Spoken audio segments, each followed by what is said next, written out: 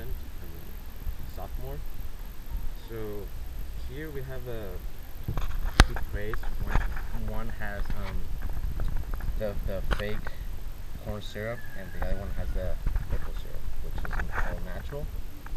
Um, Difference is that maple syrup it's made from glucose, and corn syrup is made from fructose. Fructose is a simple sugar. It's much more fat producing than glucose. A lot of the differences are in how they're made. Corn syrup is made by milling corn to produce cornstarch, then processing that cornstarch to yield corn syrup. It's very processed. When you well, this is not true in every case, but here, when we're dealing with maple syrup, you the more processed it is, the less natural and healthy it is. Maple syrup, on the other hand, is not processed at all. There's a process of extraction, which includes getting the sap from the maple trees and boiling it to because all we want is just the sugar, not the water, and like 90, I think it's 98. Yeah, yeah, 98% of the sap is just water, and 2% is the sugar. So we just want to get the sugar.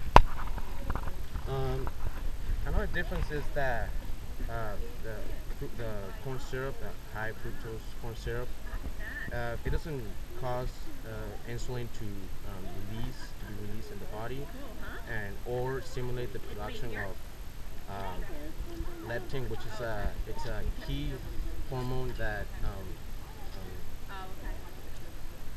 controls the intake of energy and the expenditure of energy in the body. So basically, once you take in the corn syrup, the factory made corn syrup, it just begins to convert into fat. So you really have to use it in order for it to convert into energy, but not fat. Maple syrup, on the other hand, takes a lot more time for it to turn into fat. You have a lot more time to like exercise and all that, but the other one turns into fat immediately once it's in the body. That's basically it.